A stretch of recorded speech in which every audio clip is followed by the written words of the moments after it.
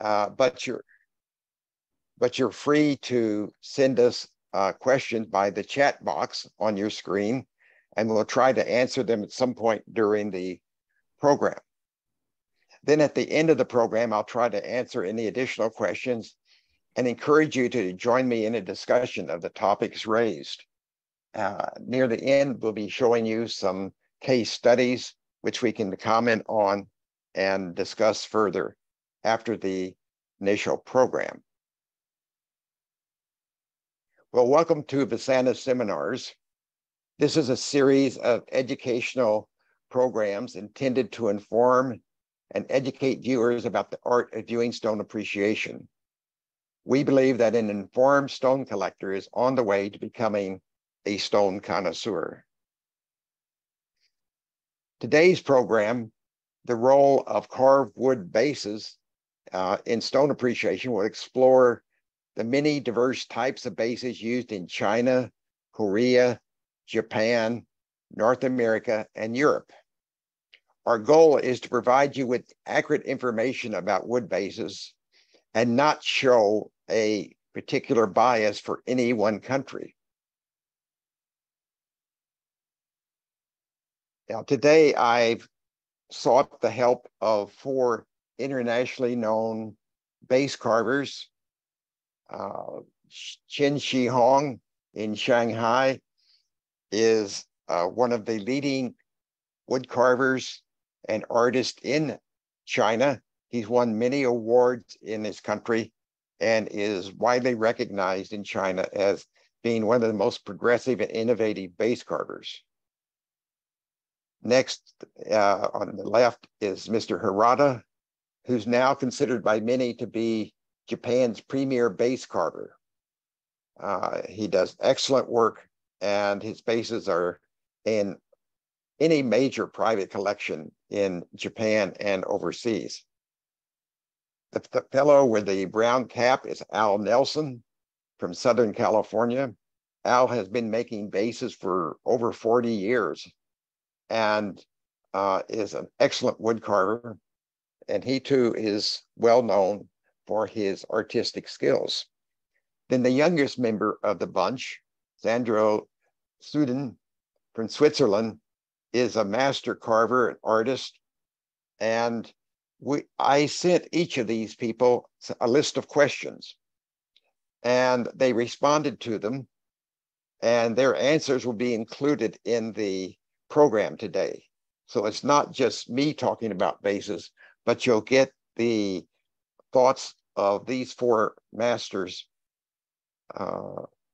as we progress through the program.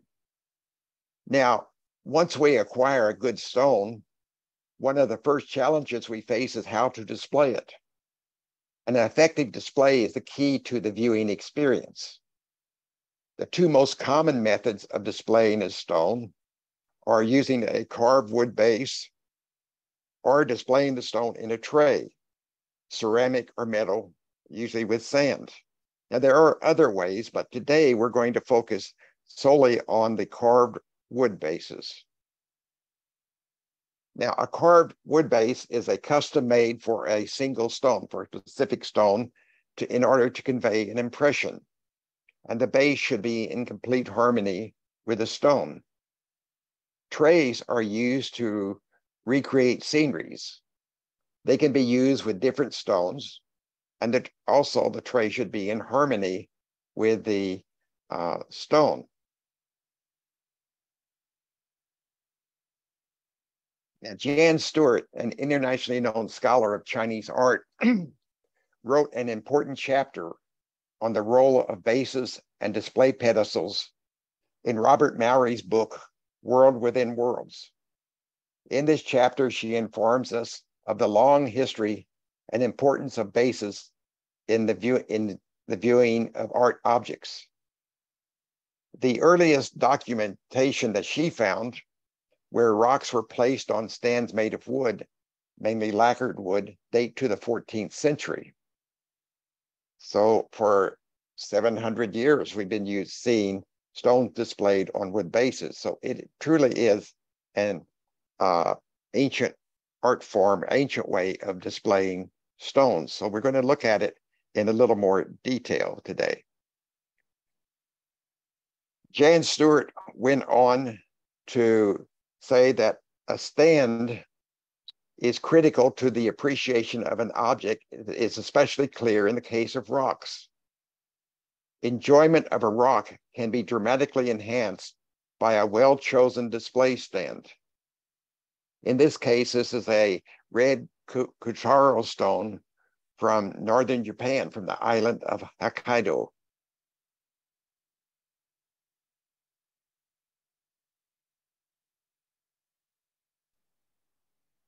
Using low tables and stone basins to display stones is well documented in Imperial Japan, and in evidence points out multiple cases point out where the stones were first displayed on bronze trays, in stone basins, and then on stone plinths. Later, they were displayed on low tables, platforms, and cloth before the development of the lip and socket bases. In this case, on the left, we have a Ming Dynasty style Lingbi stone that's simply sitting on a Qing Dynasty spindle table. To the right is a Taihu stone that's being displayed in a carved stone basin with larger rocks or pebbles. And this was the way scholars believe that the first indoor stones were displayed. Some of the early bases were made from softer wood, such as elm, and the use of harder woods, zetan, rosewood, and wangwei, came in later. Now, furniture was a valuable and scarce commodity in the early dynasties. Low tables were used for many purposes: writing, eating, temporary displays, offerings, and other uses. So the use of a dedicated piece of wood to serve as a permanent base for a stone freed the other furniture for its intended uses. Now, the stone illustrated on the right is attributed to the Ming Dynasty, very early, and the base is elm. And this is a low platform type of base. And on the left is a Lingbi stone on a modern platform style base. And it's believed that many of the early horizontally oriented stones were displayed on these low platform type of bases. Jian Li maintains that the first carved wood bases developed in the pre-Ming Dynasty. And by the middle Qing Dynasty, 7 distinct types of wood bases could be identified in different parts of China. This is a more recent study, and I think it's probably more accurate. Dr. Stewart's study was older and felt that it was Ming Dynasty developed a period when wood bases first appeared. But we're never going to know for sure. This is an illustration of what is believed to be one of the earlier types of bases, pre-Ming or early Ming Dynasty. And the different types of bases reflect regional differences and the different types of ornamentation and carving on the base. Now, the evolution of the socket and lip type of base came with a need to display more vertically oriented stones. And to do this, there was a socket in which the stone sat in, a raised lip that would help support the stone. The socket is in here in this part of the base, and the lip is up higher. And this provides more support because these custom-made stands had to take the weight and structure needed to balance a rock, and it was essential for displaying vertically oriented rocks. So the lip and socket type of base came a little later and facilitated the use of vertically oriented rocks as well as horizontal. Here is a case, you can see the socket in this northern style base. The bases on the left, here, here, and here, are more traditional style bases. This is a table style base, and these two are known as more northern style. The one to the lower left has been called a southern style that you might see in Guangdong province, with more elaborate carving, often with a theme. It may be waves, pine branches, money, and typically without legs. Now, as I mentioned, Jian Li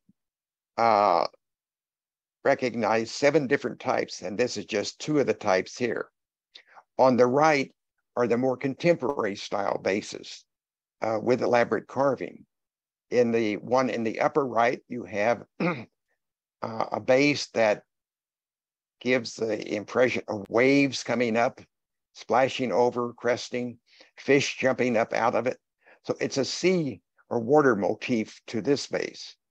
The one in the lower right holds a Gobi Desert stone, irregular shaped abstract stone, and the base carver followed that form and pattern of the rock with the base. So it looks like one element. So you have the contemporary types of bases on the right, traditional on the left. Now, the Chinese table style bases are not one piece of wood, but they're assembled from several pieces. The short cabriole legs are made separately, along with the stretchers, these long horizontally oriented pieces that provide support to the legs. And then the upper part, the main part, these are made separately, and then they're glued together and then covered with lacquer.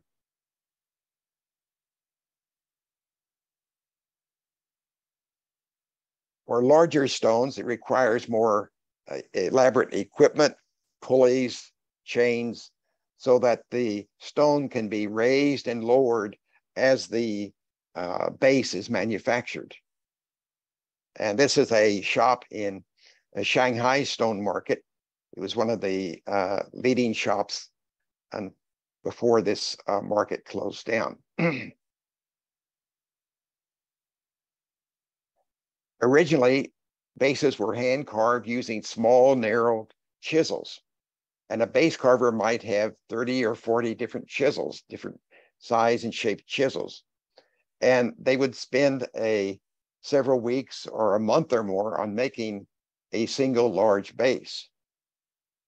Obviously, this was time consuming, but it gave time for artistic talent to show up.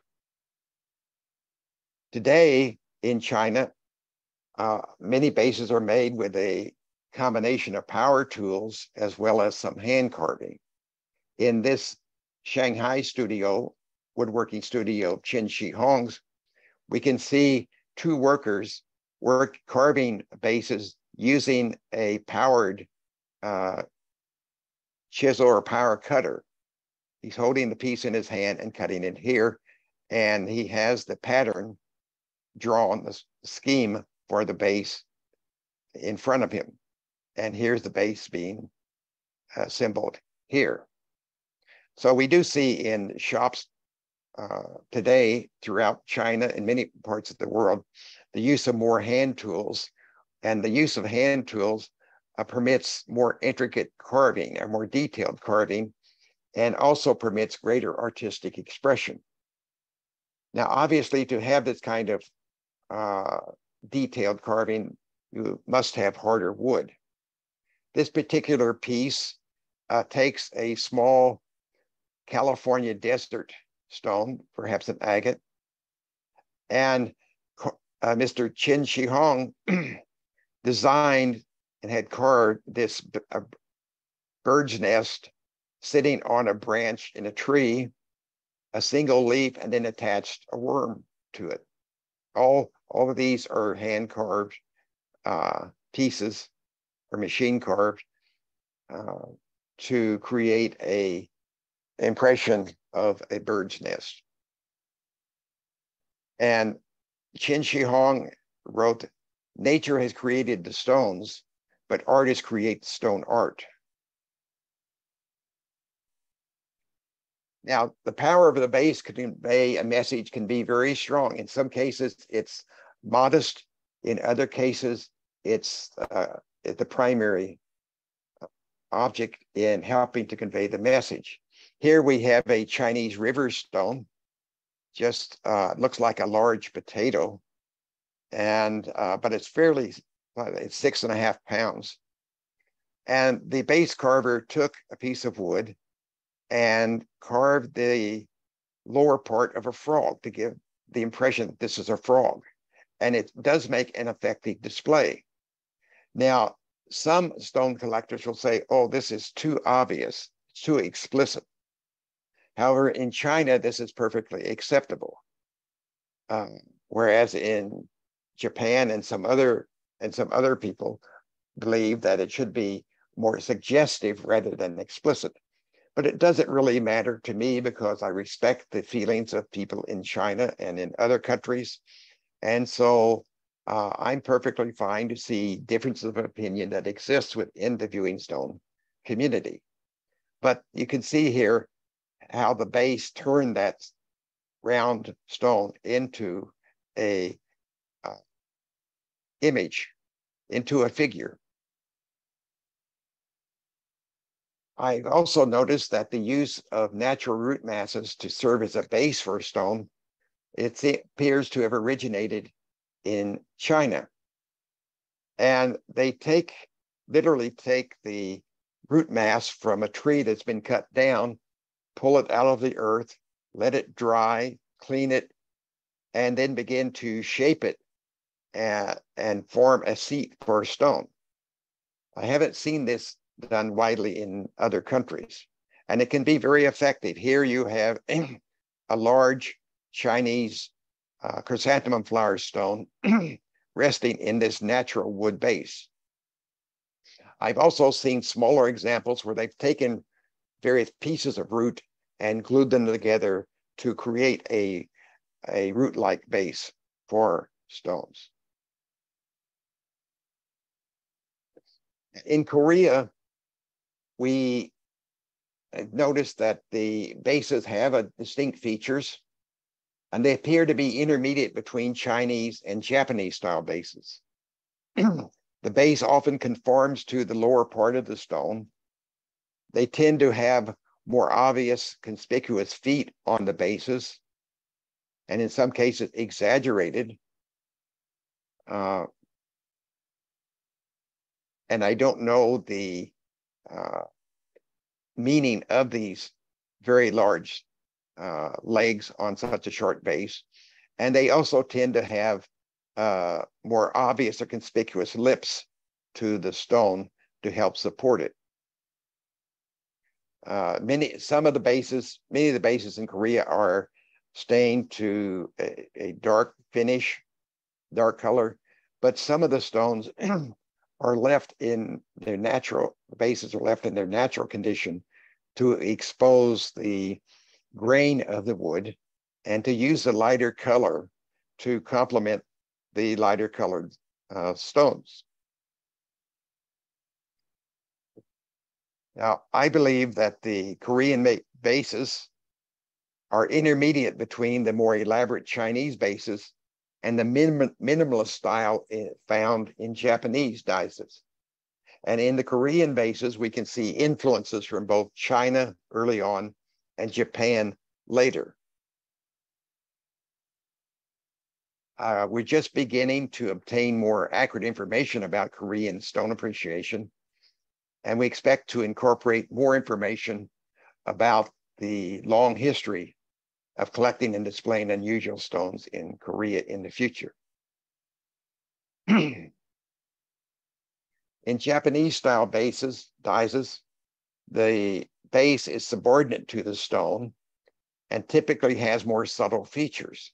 Notice how the feet are smaller and they're more recessed under the base. There's generally a lack of detailed carving on the sides of the base. And these small feet and lacquered decorative details are part of the expression of the concept of understated beauty in Japanese stone aesthetics. Now, the Japanese suiseki practices are well known in North America, Europe, other regions, more so than Chinese and Japanese practices. Because of this, most Western stone enthusiasts follow the Japanese standards. Here we can see some examples of Japanese bases, fairly simple lines, no decoration.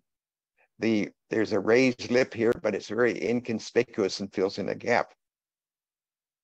The exceptions to these low, simple bases can be seen in the display of certain figure stones, as you see here, and these stones are often displayed on pedestal-style bases.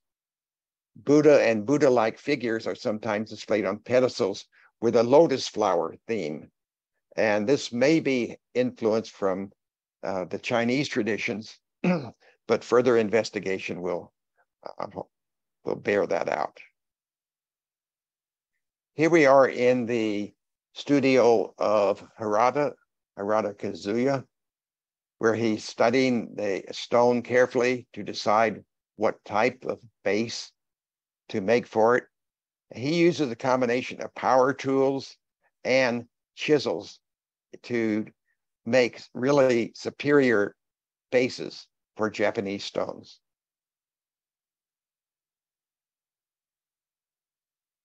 In Japan, we don't find regional variations as we do in China. There's no northern, southern, western, eastern style. Because this may be due to the smaller size of Japan, its homogeneous population. If you look in Hokkaido, you will see basically the same type of bases that you find in the southern regions or in central Japan.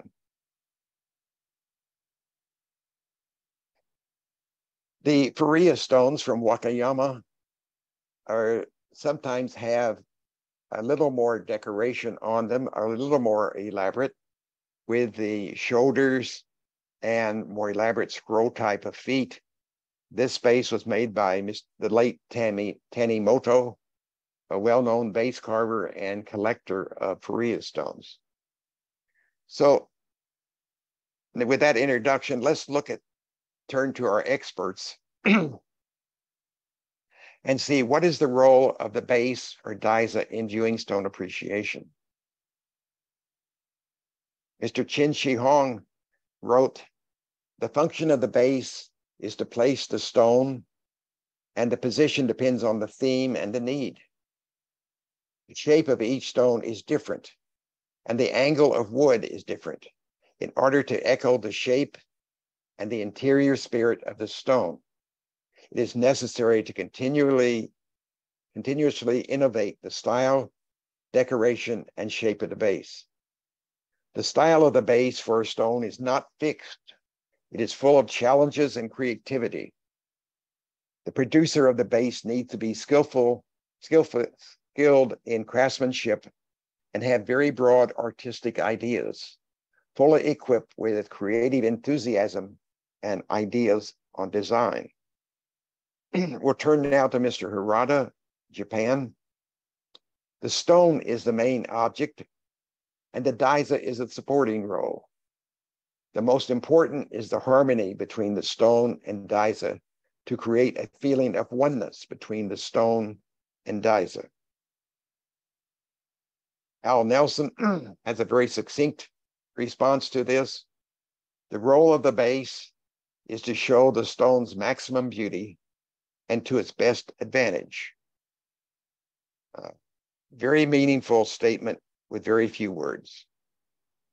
Sandro wrote that the daisa fulfills several functions: practical, aesthetic, and philosophical. Its primary purpose is to keep the stone in its best, most balanced position and to conceal its base. A good Daisa takes the gestures of the stone and continues them in the wood, so there is a unity between stone and wood. It rounds off the composition and yet remains in the background. In the best case, the Daisa draws the viewer's attention to certain characteristics of the stone that would not be so apparent without it. A Daisa stimulates the viewer's imagination, inviting them to experience their own pictures and stories in suiseki. It is important that it leaves enough room for the viewer's imagination and does not narrow the message down too much. Well, let's turn now to what types of wood are used to make bases.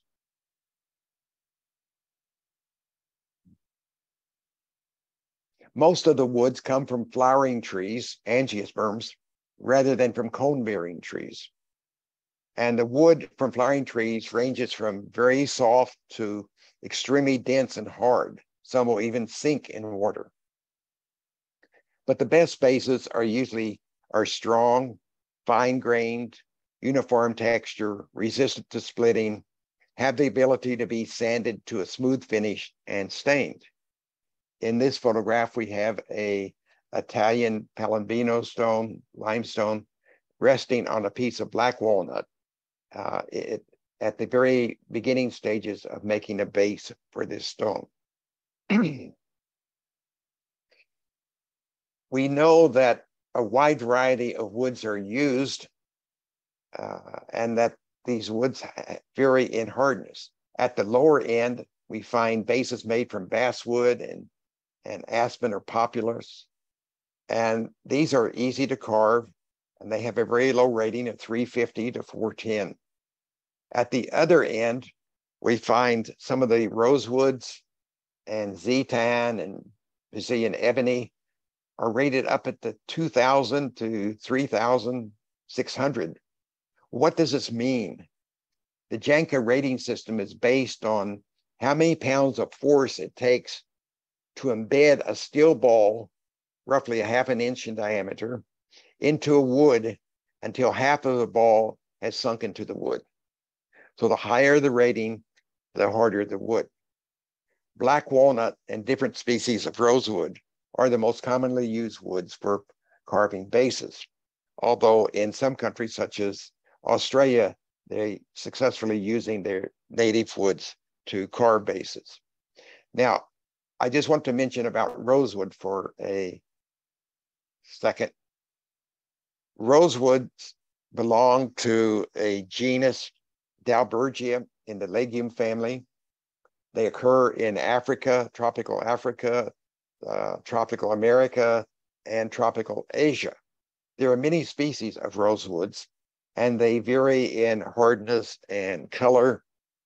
Most of them are suitable for making furniture.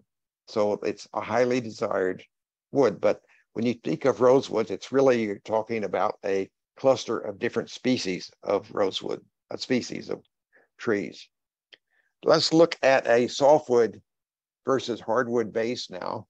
On the left is a very soft wood, either populus or basswood. They're easy to carve, take much less time, so they are less expensive to make, or if you're paying for it, to purchase. The wood grain is usually more open and coarse, usually requires painting. A flat black paint is used on most of these. They're not as strong as a harder base, and the paint will chip. They will chip if they're handled too much. On the right is a base made from black walnut. It requires greater carving skills, takes more time, and as a result, the hardwood bases are more expensive. But one of the benefits is they have the wood grain is fine, can be sanded and left in a natural finish or stained. These bases are stronger and more durable and less subject to chipping and damage than a softwood base. Now let's look at this California Trinity River stone, pattern stone. On the left, you can see that the base covers the lower part of the stone. It's pretty much of a flat, a generic type of base holder for a stone. The base on the right, I had it made, asked for it to be made to conform to the shape of the stone so that more of the stone is exposed so you can see the pattern. And it's the surface patterns on this stone that make it really exceptional. I also like the bases that conform to the shape of the stone, as you can see here and on this side. So in this case, I feel that the base and stone are more harmonious, work together as one unit, than here with these contrasting elements. So if the stone and base come together successfully, it can appear as just simply one element. Now, in China, you sometimes see large, elaborate bases. Well, these are often several pieces that have been made, manufactured, carved, and then glued together. The upper part, the elaborately carved upper part that holds the stone, is one piece made from one piece of wood. The middle part is made from another piece of wood, and then the bottom is made from a third larger piece.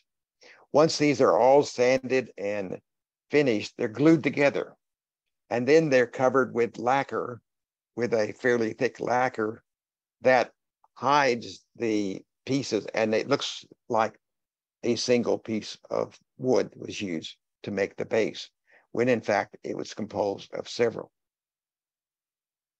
In this case, Mr. Shi Hong designed a base. He drew the sketch to hold two stones.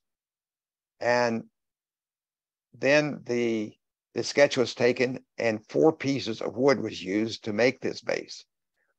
1 piece for one figure, a second piece for another figure, a third piece for this, looks like a grapevine growing up, and then a large flat piece for the base. So these are made and then finished, glued together, and then covered with lacquer.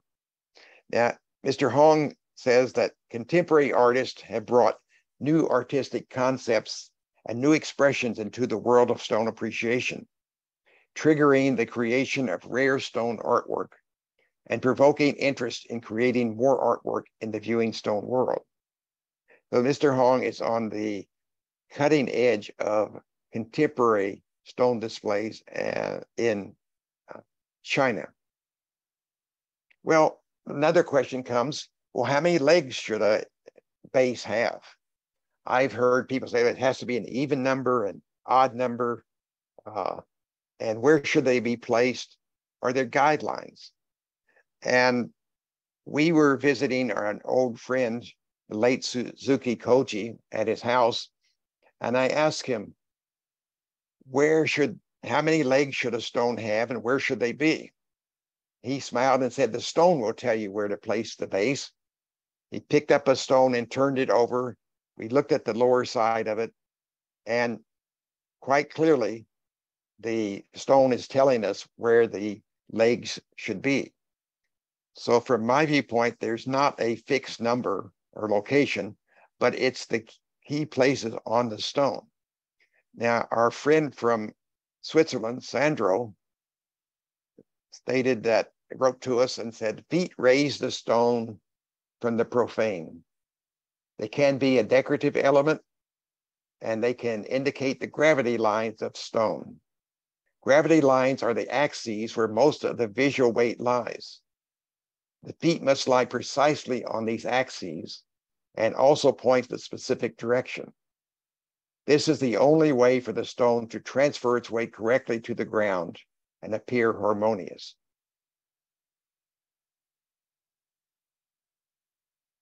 I've also noticed that in China, especially in traditional or classical Chinese bases, that an additional leg is added to the base. And the purpose of this additional leg here and here is to indicate the front of the stone. So there's no question about the front and back. The owner of the stone and the wood carver has gotten together and decided this is the front view. So let's place a leg there so people know this. Now, this is not always followed. It depends upon the level of knowledge of the owner and the base maker if this is used, because I see bases, table style bases with 4 legs, and I also see them with 5. Usually the ones with 5 are better quality bases. I next ask our experts, who determines what type of base to make for a stone? The owner, the base carver, or someone or something else? Mr. Hong wrote, the design and creation of a base must get ideas from other artistic essences. Then the stone will gain greater benefits. It's almost like giving the stone a performance stage, forming a strong cultural atmosphere. The design of a base is a study of stone and wood, the coordination of virtual reality, balance, movement, and stillness, because each stone is different, so each should match with all of the above.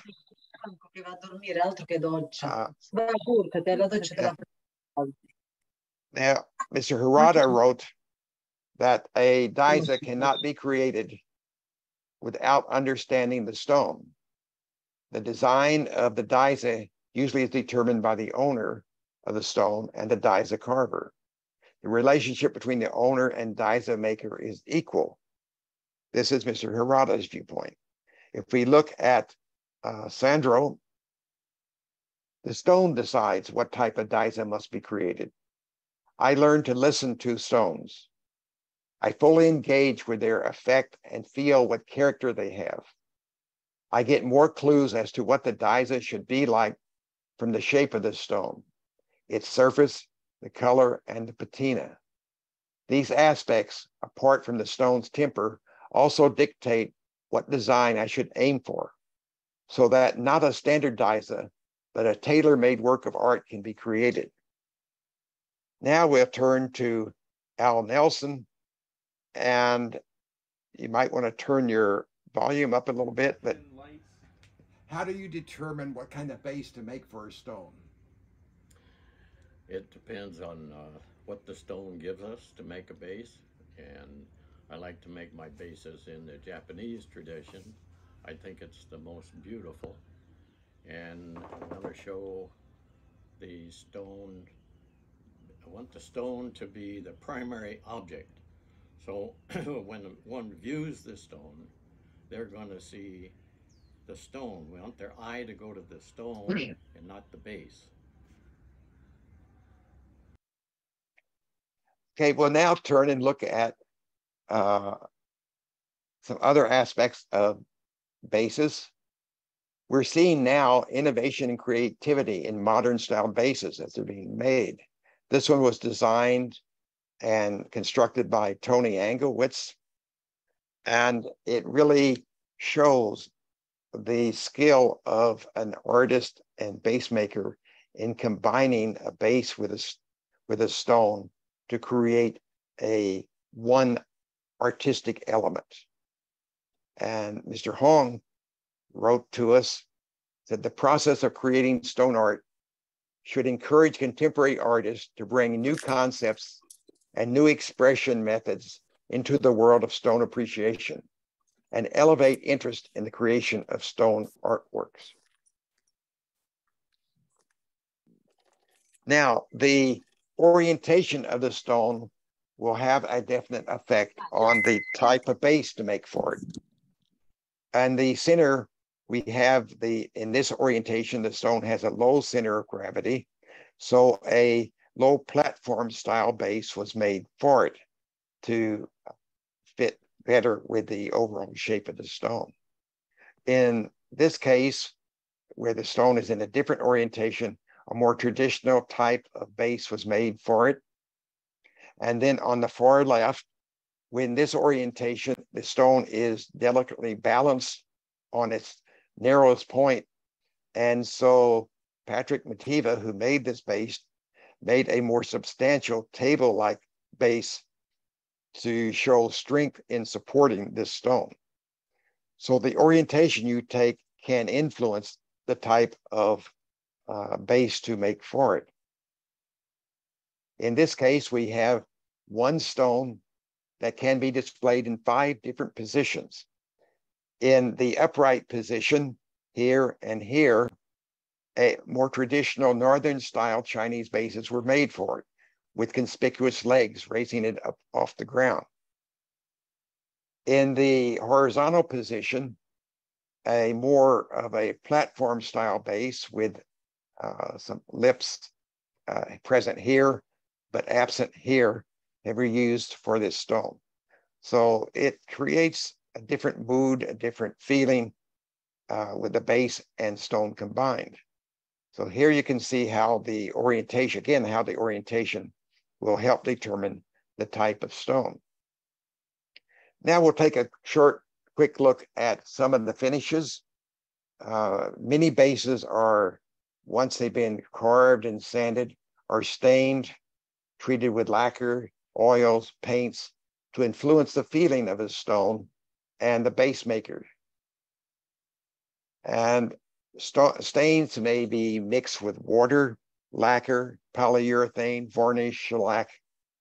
And we find that the majority of carved bases are stained to darken the color to make it less conspicuous and more harmonious with the color of the stones.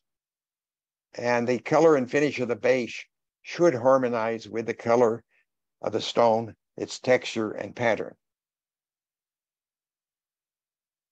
Let's look at this example where we had a base made for an Italian Ligurian figure stone. The base was made by Phil Hogan. It was made from a maple, which is a lighter, has a natural lighter color. But when I was looking at this stone, I felt that it wasn't quite as harmonious with this stone as I would like. It didn't come together as in a feeling of oneness. So I asked Phil to darken the base, which he did. And for me, this combination is more in harmony than this combination, or the combination between the base and the stone. So my preference is for this configuration, this color of the base for this stone. This base was made from rosewood, and it was rubbed 3 different times, 3 layers of a soft paste wax lacquer made from sumac from China. It was done by Mr. Harada. It seems that each base maker, carver, has its own techniques and procedures for finishing a base. Some hand rub it, and some use multiple layers and different materials, but it's the ending finish that is really what is important. Lacquer is used in China, throughout China. It's a solvent type of base. It usually leaves a very glossy finish on the base and consists of shellac dissolved in alcohol. You can add other material to it. Carbon can be added to create a black lacquer. Cinnabar or some other less toxic material can be added to create the red lacquer. And these are used to get what is known as our common Chinese finish to its bases.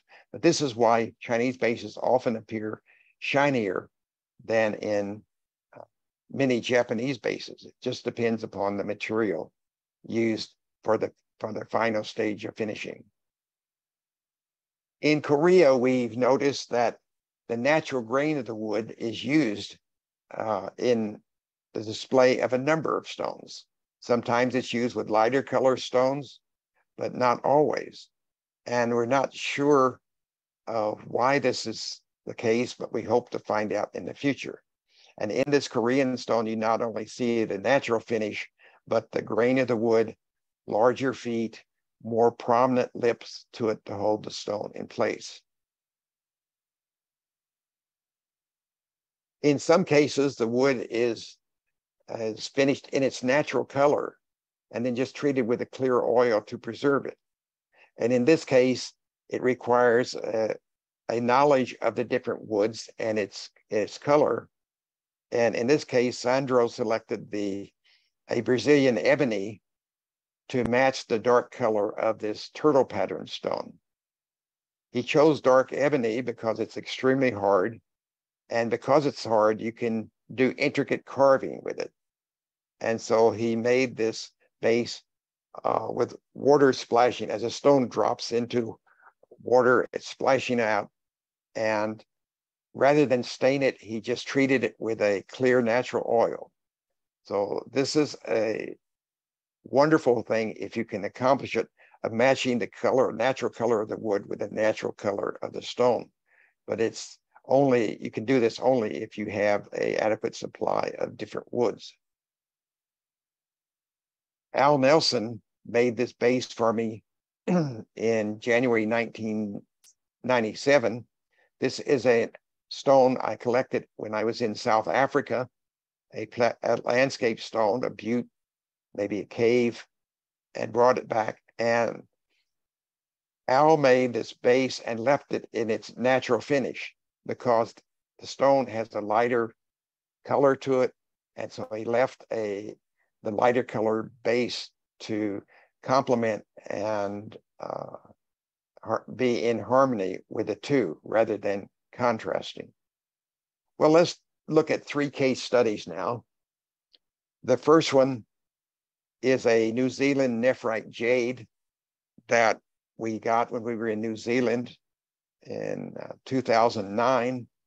I was fascinated with this stone because when I first saw it, I had the impression of a whale breaching, and or a sperm whale coming up to eat, chasing a squid perhaps. So I brought the stone back and had a base made for it 12 years ago. When I gave it to the base carver, I said, I want the feeling of water, give the impression of this whale-like stone is surfacing from the water. But the more I looked at it over the years, I was not completely satisfied with it. So I took it to Shi Hong in Shanghai, and I said, I want the whale breaching coming out of the water. It's a very dramatic, it's a very strong statement, explosive. And I'd like for this feeling to be shown in the base. So he made this base from rosewood, which can be intricately carved. And to me, this is a much more dynamic display of this figure stone.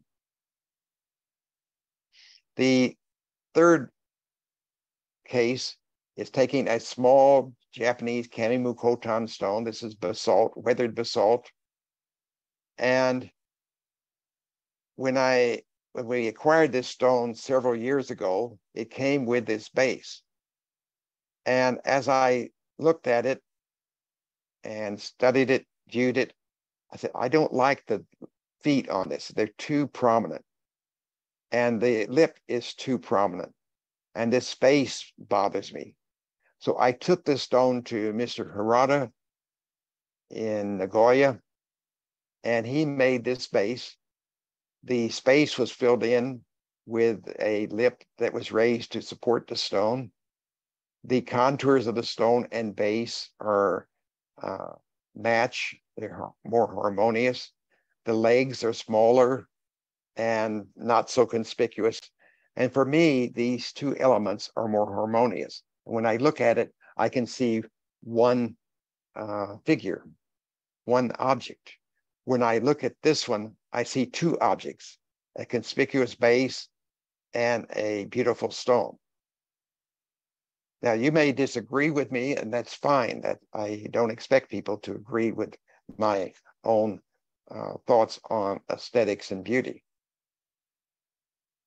The other case study is of a Tama River stone.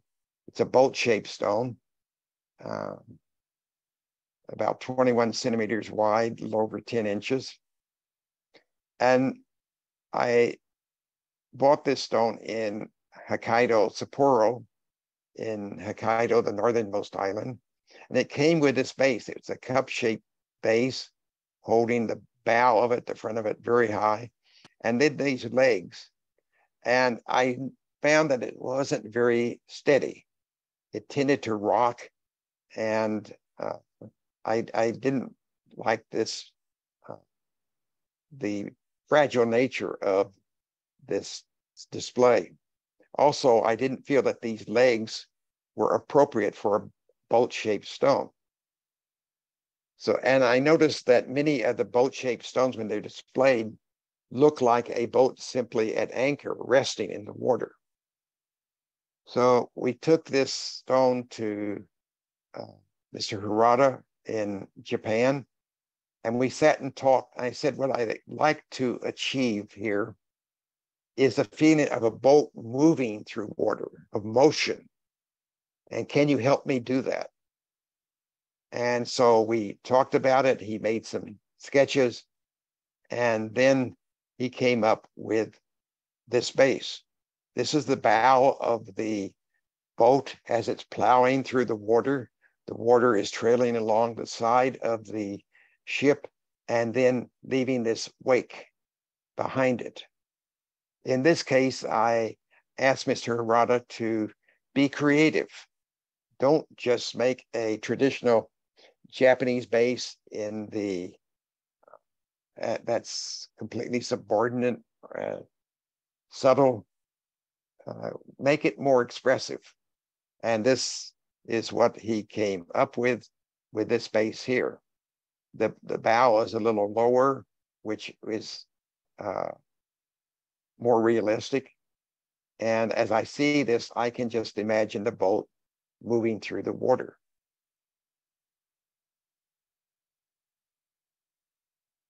So to summarize, what message I've been trying to get across today is that what is most important is the harmony and feeling of oneness between the stone and the base. And I think that this is basically what the four specialists, the four master stone carvers, has also been saying to us. I've also taken from their messages that let the stone determine the type of base needed to display it. Carefully study the features of the stone and design a base that will best enhance and complement the stone. The one type of base fits all stones. It just doesn't work. I also believe that the stone should be the primary focal point in a display. Now, the base should be strong enough to securely hold the stone and display it in the desired orientation. A poorly seated stone or one that is delicately balanced is not good. There are many options in the design and construction of suitable bases, ranging from the minimalist to elaborate styles and from traditional to contemporary. You're not locked in, you have choices. And finally, bases can be regional in style and reflect the customs and cultural history and practices of each country, or you can follow the traditional Chinese, Japanese, and Korean styles, depending upon a stone's features and origin. I want to thank Ken Tay, Philip, and Michi Ho for translating a very difficult passage from Mandarin Chinese to English, to Mr. Nishiyama for helping me gather information in Japan, and for Hiromi Nakaoji for translating Japanese to English. And I owe a special thanks to our four master wood carvers who helped make this presentation possible: Shi Hong, Harada Kazuya, Al Nelson, Sandro Tschuden in Switzerland. So at this point, I'm going to open the session to questions and comments, and let's have a lively and interesting discussion. Okay,